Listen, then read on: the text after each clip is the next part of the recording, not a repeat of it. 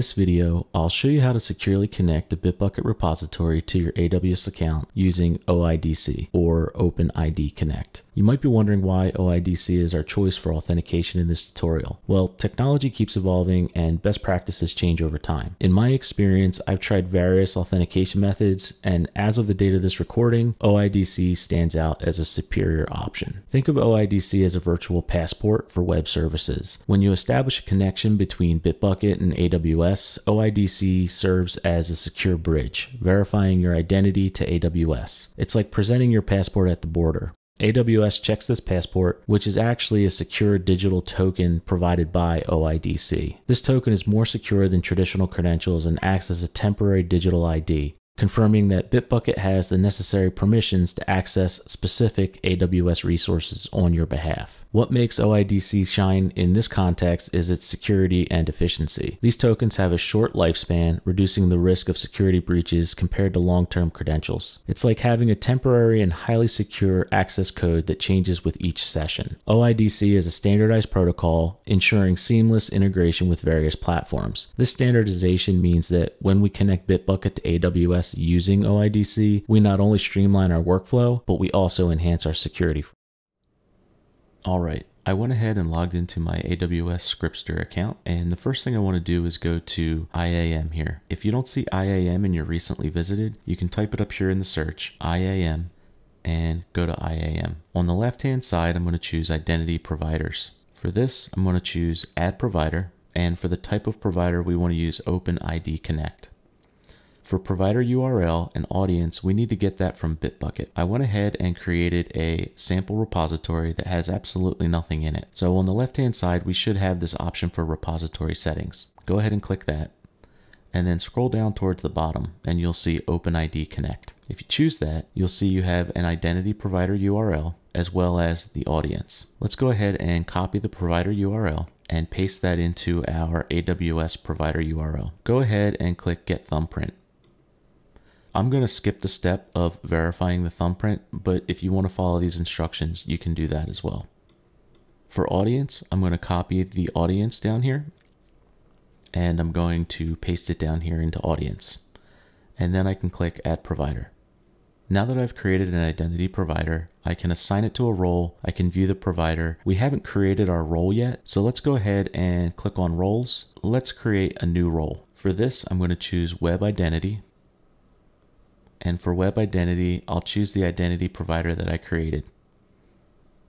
For the audience, I'll choose the audience that I added, and then I'll click Next. As of right now, I haven't created any permissions for this specific role, and we'll do that in a minute.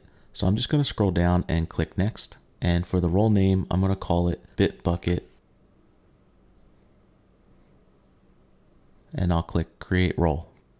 Now I can view the role that I created, and you can see I have 0 permission policies, meaning I haven't given this role any permission. What I have done is I've created a role. I have a role ARN, and I'm going to use this ARN in BitBucket later on in the video. But before I can use it, I have to give this role permission inside of AWS. My ultimate goal is to zip up my repository in BitBucket and drop it into an S3 bucket. Let's go over to S3 and create the bucket that we want to drop our zip file into. I'm going to go to S3. And I'm going to click Create Bucket. Take note of the region you're creating your bucket in. For right now, I'm going to leave mine as US East 1. I should point out that when creating an S3 bucket, the name has to be unique within the region that you're creating it. And what I mean by that is US East 1 is the region. Most likely somebody already has a bucket named BitBucket. If I click Create, it's going to most likely tell me that this bucket name is already taken. Let's go ahead and try that. I'm also going to turn on versioning, and I'll leave everything else as the default. So as you can see, I clicked create and it's telling me that BitBucket, the name is already taken. You have to pick a unique name within the region that you're creating your S3 bucket. For this, I'm going to use Scriptster BitBucket for my S3 name, and hopefully that name is available. Scroll down to the bottom and click Create Bucket. At this point, I've created my Scriptster BitBucket S3 bucket. and there's nothing in it. Now that I've created an S3 bucket, I have to create a policy within AWS Identity and Access Management, or IAM, to give my BitBucket role that we created earlier permission to send BitBucket files to this S3 bucket within AWS. Let's go back to IAM. Now that I'm back in IAM, I want to create a policy. We'll choose Create Policy. Now we have the option to use the built-in UI editor to create the policy, but I'm going to choose JSON over here. And in here, I'm going to manually create my policy using JSON. So I wrote this ahead of time. So let's review this JSON. You'll see for effect, I have allow. And then for action, I've given the put object, get object, delete object, and list bucket. For resource, I've given it the scriptster-bitbucket/*, which means it can see everything in every directory inside of this bucket, as well as the bucket itself, which is the next line. Once we create this policy, we can apply this to the role we created previously, which should allow our BitBucket account to communicate with this S3 bucket. I'm going to scroll down and click Next. For policy name, I'm going to call this Scriptster BitBucket Policy. Feel free to name this anything you want. If you'd like, you can also provide a description, but as you can see, it's optional. I'm going to scroll down and click Create Policy. At this point, my policy is created and I can add it to the role that we created previously. I'll click on Roles and I'm going to search for BitBucket because that's the name of the role that we created. Go ahead and select the role and we're going to choose Add Permission and Attach Policies. We should be able to search for the policy that we just created. My policy is named Scriptster BitBucket Policy. I'm going to check that off and click Add Permissions. As you can see, policy was attached to role. My role is called BitBucket. And if I scroll down to permissions, I can see that Scriptster BitBucket Policy is attached to this role. At this point in time, everything that needs to be done in AWS should be complete and our BitBucket role should have permission to do everything that it needs to do. The only thing we're going to need here is the ARN for the role that we've created. We have to supply this in BitBucket when using our OIDC connection. So I'm going to copy that and I'm going to go back over to BitBucket. Inside of BitBucket, there's two places you can create variables. One of them is at the top level, repository variables. But as you can see, you have to enable pipelines. We need pipelines for this, so let's go ahead and click Go to Settings to enable these pipelines and choose Enable Pipelines. Now that we've enabled pipelines, we have the ability to create a bitbucket-pipelines.yaml file. We're going to do that in a minute, but first let's go ahead and add our variables. Scroll back down, and this time if we choose repository variables, now we should have the ability to create new variables. This is a repository level variable, which is a little bit different than a deployment variable. A repository level variable can be used in any deployment, sort of like a global variable for the entire sample AWS repository. For this, I'm going to call it AWS_ARN, and I'm going to paste in, let me uncheck this just so you can see. I'm going to paste in that entire ARN that we copied from AWS a minute ago. For security practices, it's best not to expose any information that you don't have to. Exposing your ARN could give information about your AWS account that you might not want people to know. For instance, this is my AWS ID for my Scriptster account. I might not want that information out there, as well as that the existence of a role called BitBucket. If you're sharing this BitBucket repository with multiple people that you'd rather not know this information, I typically use the secured flag here so that it's not visible. What this does is it exposes the AWS_ARN variable during a deployment without actually exposing the contents. Let's go ahead and click Add. Now when we create our bitbucket-pipelines YAML file, we'll have access to this AWS ARN to send our information. Now a minute ago I talked about multiple places to store variables within Bitbucket. Repository variables are a global variable for the entire repository, but there's also deployments, and within a deployment you can have a test deployment, staging, production, and they also give you the option to add additional testing environment deployments. Within each of these, you have the ability to also add additional variables that are specific to this deployment. We'll get into that a little later when we create our Bitbucket pipelines file. For now, I just wanted to show you that there's deployments and then deployment environments, and you also have the ability to create additional environments within all of these. Let's go back to the root of our repository so we can clone it and make modifications. To clone the repository, I'm going to come up here and click on clone. I'm going to copy this. I'm going to open up a terminal and I will paste it in. And as you can see, I'm just cloning it to my local bitbucket.org/scriptster directory, and I'll press enter. I should have my local repository. I do. Let me cd into sample. You can see there's nothing in there. Let's open up Visual Studio Code and create our bitbucket pipeline file. All right, here we are in our sample AWS repo. Let's go and create that bitbucket pipelines.yaml file. Okay, we've created our file and I'm gonna copy and paste in some YAML that I had prepared ahead of time. Okay, so let's talk about this. First, let me zoom in.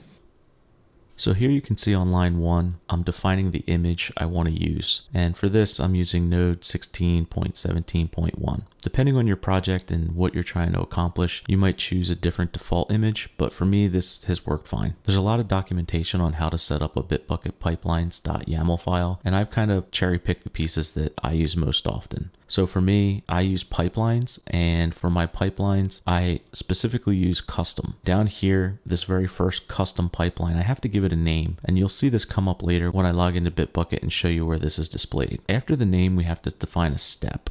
For this specific step, I'm going to use OIDC set to true. And earlier we talked about deployments and deployment environments. That's where this comes in. So right here, I'm using the deployment of test. And what that tells my pipeline is if there's a deployment of test set up, use any variables for the rest of my script. We'll jump down here in a minute to talk about these variables, but that's why we're specifying a deployment of test. Our script itself is just going to run a few simple commands. The first thing I'm doing is apt-get update. The second thing I'm doing is apt-get -q install zip. QQ isn't necessary, it just makes it extremely quiet so that there's no output. Right after that, I'm using the mkdir to create a directory called build. And what I want to do is I want to zip the contents of my repository into a directory called build. And I'm going to call that zip file sample-repo.zip. And I'm specifying recursively here to specify that I want to capture everything. This make directory and zipping into that directory isn't 100% necessary. This is something I've adopted over the years. Typically my steps are much longer than this, and I have a lot of processes to set up my repository before I land it into AWS S3. So this is just kind of a habit to create this build directory and then zip my repository into this file. The next thing we have are built-in pipes provided to us by BitBucket. Specifically, I'm using the AWS S3 deploy version 1.1.0. That pipe takes in a few variables. The very first variable is AWS OIDC role ARN. And earlier in the video, you saw that we created this AWS_ARN. That was created as a global variable within our repository. The very next variable is AWS default region, and then we have to specify an S3 bucket. These two variables I haven't created yet,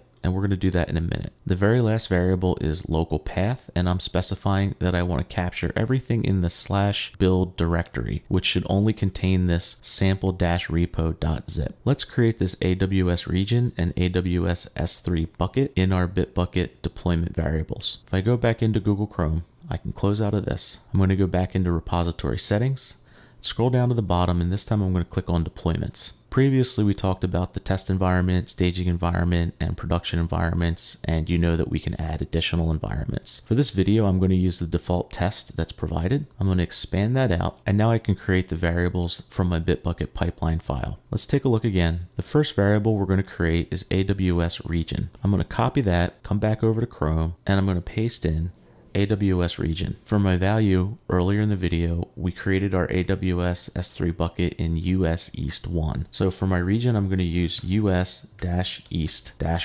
And I don't need to click the secure flag because this isn't really a secure item. So go ahead and click add. And now we can go back and create our AWS S3 bucket variable. So I'll click on name, paste in my name. We can uncheck the secure, and then for value, we're going to use the same AWS bucket name that we created earlier in the video. For me, that was scriptster-bitbucket, and I'm going to click add.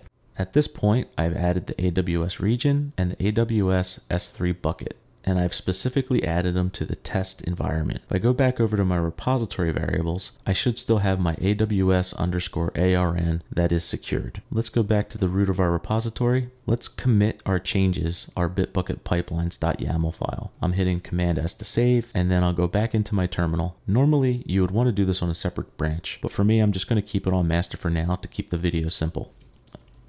Git add all, git commit -m sample, and then I'm going to git push origin master.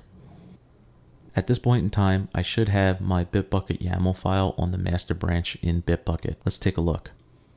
I'm going to refresh, and you can see I have my bitbucket-pipelines.yaml file 22 seconds ago. Now you're probably wondering, how do we use this file? If I come over here to branches, my master branch, over here under actions, I have this ellipsis. If I click it, I have this option now for run pipeline for a branch. Let's select that. And you can see I have a pipeline under custom called sample deployment to AWS. It's the only option I have because it's the only pipeline I've created, so it's selected by default. Now I should say you can have pipelines auto trigger when certain things happen in your BitBucket repository. For this video, I just wanted to show an example of how to set up a pipeline that we can manually deploy. For the automatic running of pipelines, check out the documentation that Atlassian provides. For now, I'm going to leave the custom sample deployment to AWS, and I'll click run. This is new and doesn't typically show up, but our pipeline should start running any minute. There we go.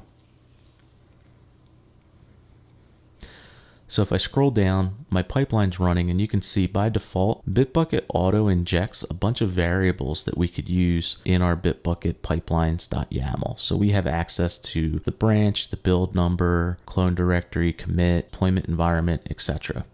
If I come down here, you can see our repository variables. We have AWS_ARN, and we have our deployment variables, AWS region and AWS S3 bucket. So you can see these variables are being pulled in from two different places and injected into our environment.